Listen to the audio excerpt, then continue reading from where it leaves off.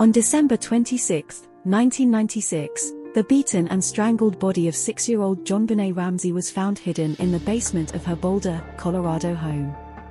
Immediately, police and media suspicion focused on her wealthy parents, JonBenet Ramsey and Patricia, Patsy, Ramsey, as being responsible. Now, 25 years later, the child beauty queen's cold case has little new to offer except for the stupid suggestion that JonBenet never really died and that she's actually the pop star, Katy Perry. Setting crazy conspiracy theories aside, the fact remains that someone viciously slaughtered JonBenet. The little girl became a cultural obsession, and the person or persons guilty of JonBenet's murder were never prosecuted. Was it a lack of viable suspects? Lack of admissible evidence? A homicide investigation mishandled right from the start? Or was it failure to properly decipher the murder mystery's most important clue, the ransom note? Here's a look at what the case facts tell us about who really murdered JonBenet Ramsey. Patsy Ramsey claimed to have come downstairs to the kitchen at 5 o'clock on Boxing Day morning and found a 2.5-page, handwritten ransom note on the landing of their secondary staircase. The author directed the letter at John Ramsey and claimed to represent a group of individuals from a foreign faction who were in possession of JonBenet. The note demanded a ransom of $118,000 be paid in certain bills or JonBenet would die. Boulder police recorded Patsy Ramsey's report being phoned in at 5:51 a.m. 2 patrol officers attended and took basic information but did not treat the Ramsey house as a crime scene. It was not secured, nor searched, and an unrecorded number of people had access to the residence until early afternoon when a detective took over and asked a family friend to assist John Ramsey to search the house for anything unusual. The recorded events are confusing, but it said John Ramsey located JonBenet's dead body in a far corner of a basement wine cellar, covered with her bedroom blanket. She had a ligature cord around her neck, her hands were bound above her head, and her mouth was sealed with duct tape. John Ramsey apparently removed the tape and carried the body up to the living room where it was laid in front of the Christmas tree. The police were called back and the case began being treated as a homicide. A forensic crime scene examination identified several points of unsecured ingress to the house but no sign of forced entry nor anything to clearly suggest an unauthorized intruder had been present. Prominent was the ligature or cord around JonBenet's neck that was tied to a wooden handle, described as a garrote. It was physically matched to a broken paintbrush handle in Patsy's art room which was in the basement, near the wine cellar. Similar pieces of cord were also found in the home. As well, the pad which the notepaper originated from was located on the main floor, as was the pen used to write it. The Ramsey parents were not formally interviewed, no statements were taken, and continuity of the note, being a prime piece of evidence, as well as its forensic treatment was questionably handled. The pathologist attended the residence at 6 p.m. and did a cursory examination of JonBenet's body before removing her to the morgue. She was dressed in a white nightie and white panties with white tights over top. The panties and tights were soaked in urine. Post-mortem changes were advanced with rigor mortis already passing and early decomposition presenting. Though the stages of mortis are not precise science for conclusively identifying the time of death, the body's physical condition suggested that JonBenet had been dead for a considerable time, estimated between 10 p.m. the previous evening and no later than 5:51 a.m. when the police report was received. In pathologist John E. Meyer's words, far closer to 10 p.m. than to 5 a.m. JonBenet's autopsy determined her cause of death as asphyxia by strangulation associated with craniocerebral trauma, and the medical diagnosis was ligature strangulation. Circumferential ligature with associated ligature furrow of neck. Abrasions and petechial hemorrhages, neck. Petechial hemorrhages, conjunctival surfaces of eyes and skin of face. 2. Craniocerebral injuries, scalp contusion. Linear comminuted fracture of right skull. Linear pattern of contusions of right cerebral hemisphere. Subarachnoid and subdural hemorrhage. Small contusions, tips of temporal lobes. 2. Abrasion of right cheek. 3. Abrasion contusion, posterior right shoulder.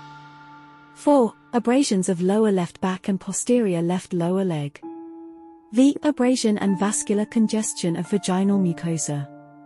6. Ligature of right wrist. 7. Toxicology. Blood ethanol, none detected. Blood drug screen, no drugs detected. From reading this, it's clear JonBenet received a massive blow to the upper right of her head from contact with a blunt object, approximately an hour or more before death.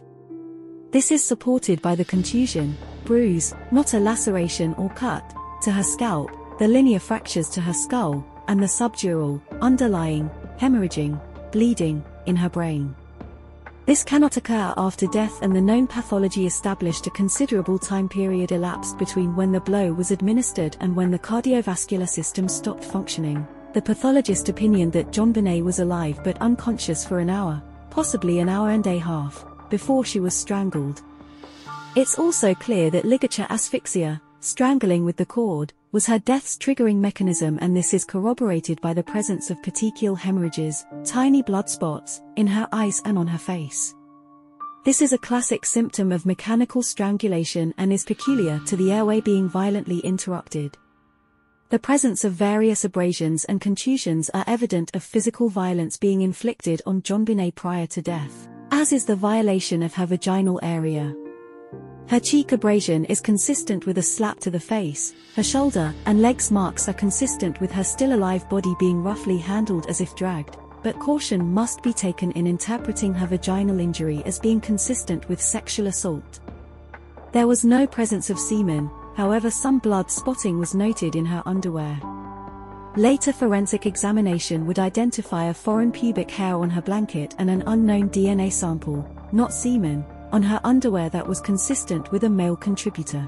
The police and district attorney's investigation focused on the improbability that a total stranger would break into the home, severely wound JonBenet, then kill her at least an hour later after packing her body from an upper bedroom and down 2 floors to the basement of a house in which 3 others were present, all the while hanging around to write a lengthy note. From the start, Patsy Ramsey's behavior was suspect, as was her husband's. Though there was no suggestion of previous child abuse in the home, it was well known Patsy Ramsey selfishly promoted her daughter like a trophy doll who she desperately wanted to shine in fame and fortune. As police and media attention centered on the Ramseys, they limited their contact with investigators and quickly lawyered up until a controlled, counteroffensive in the media could be established.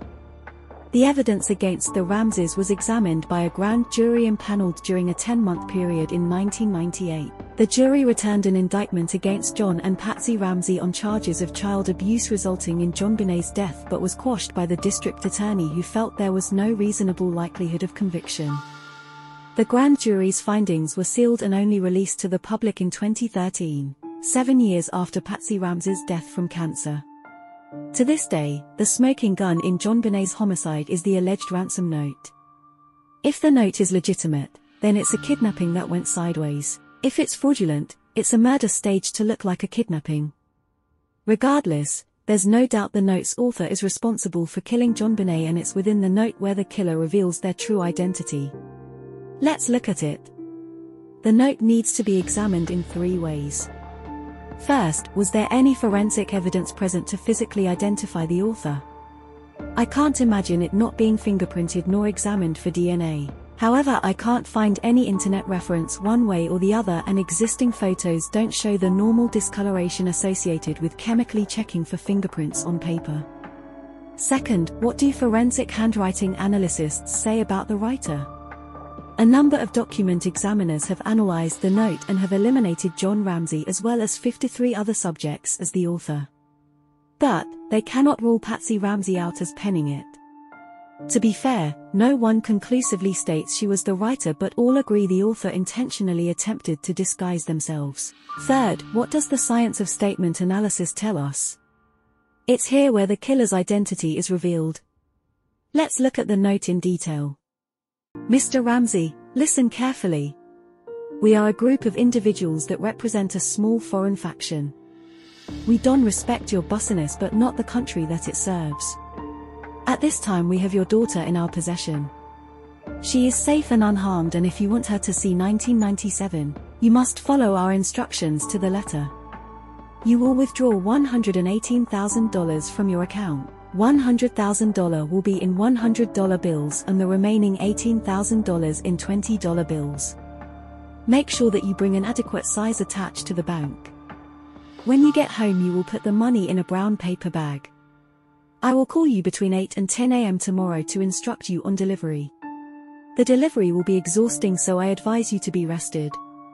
If we monitor you getting the money early, we might call you early to arrange an earlier delivery of the money and hence an earlier delivery pickup of your daughter. Any deviation of my instructions will result in the immediate execution of your daughter.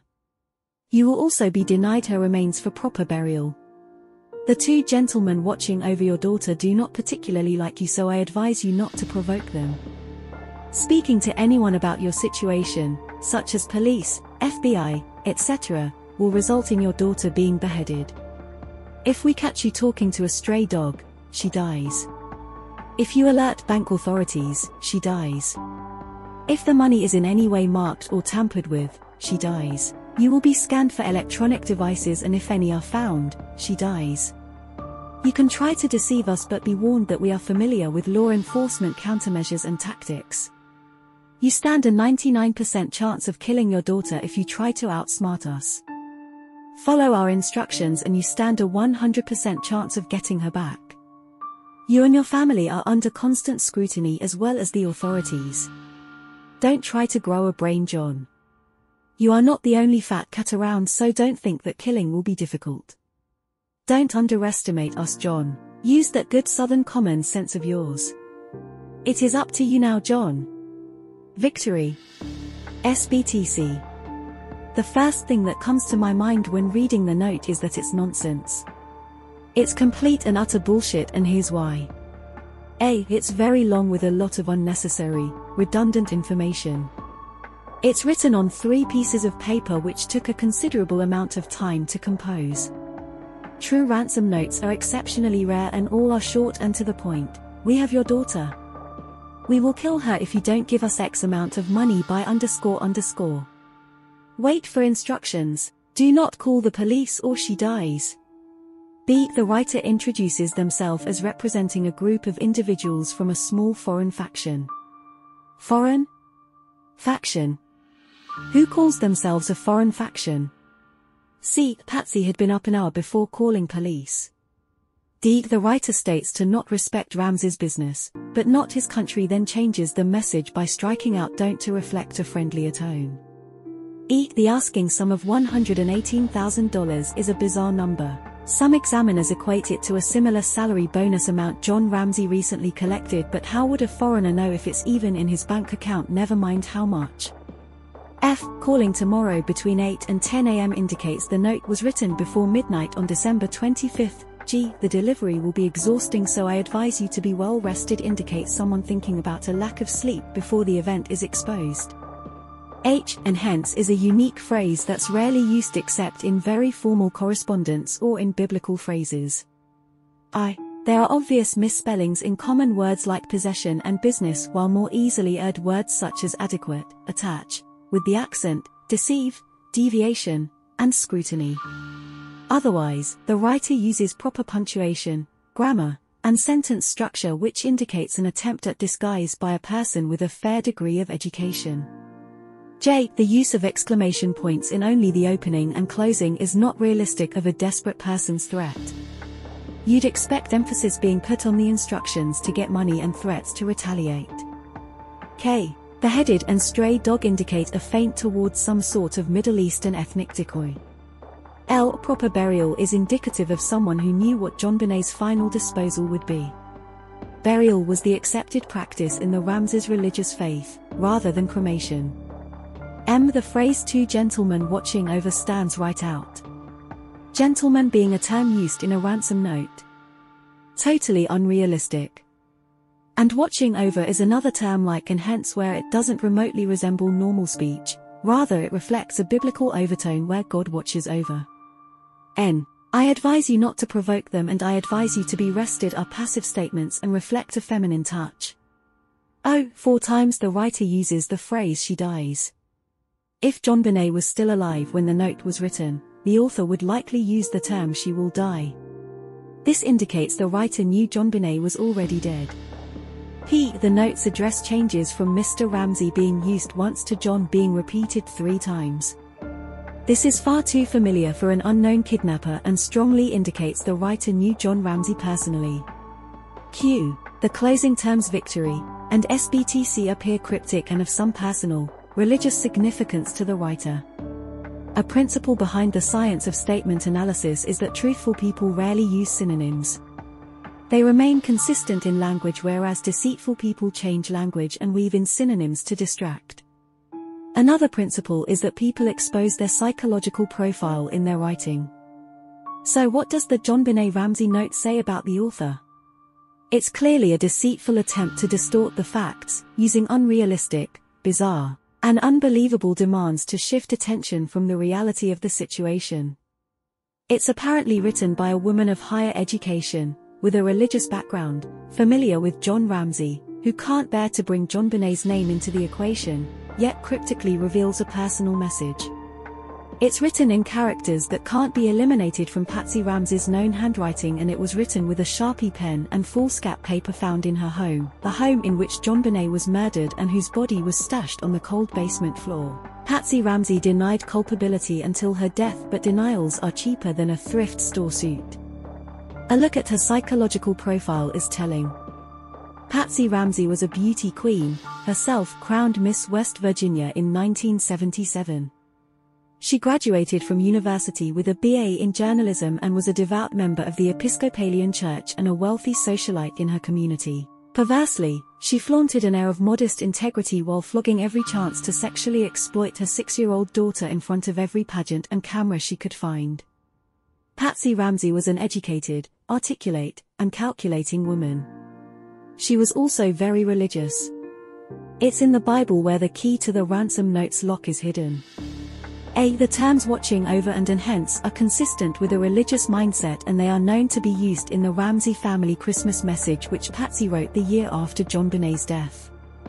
B. The numeric figure 118 is highly revealing, and it fits with a notable Bible passage recognized by the Episcopalian faith. It's found in Corinthians 1:18. C. For the word of the cross is to those who are perishing foolishness, but to us who are being saved it is the power of God. D. Significant other notes closings, victory, and SBTC. Victory is well established as a Christian slogan which refers to Christ's triumph by rising from the dead and symbolizing the triumph of good over evil and the forgiveness and everlasting salvation of a soul from sin. SBTC is the well-known acronym for Saved by the Cross. E. The victory reference is also revealed in 1 Corinthians 15 verses 51 to 57.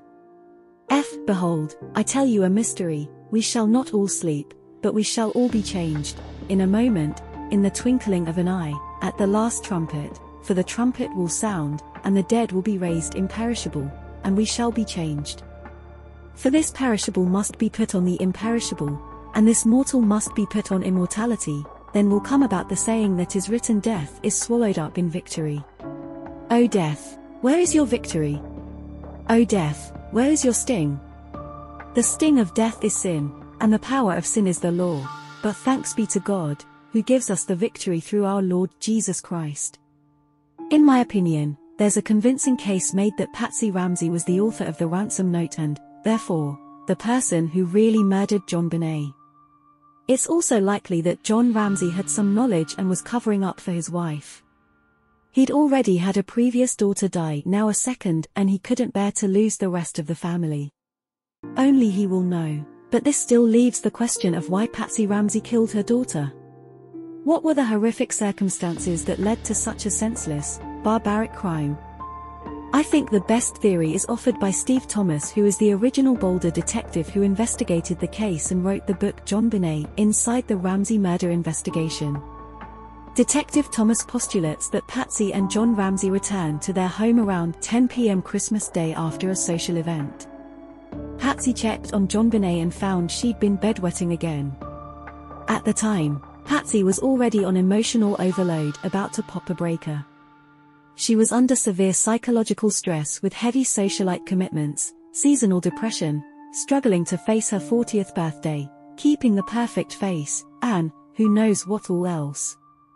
With temper stretched, Patsy severely admonished JonBenet for the urinary mess and likely did an aggressive wiping simulation on her daughter's crotch, accounting for the abrasion and vascular congestion of vaginal mucosa.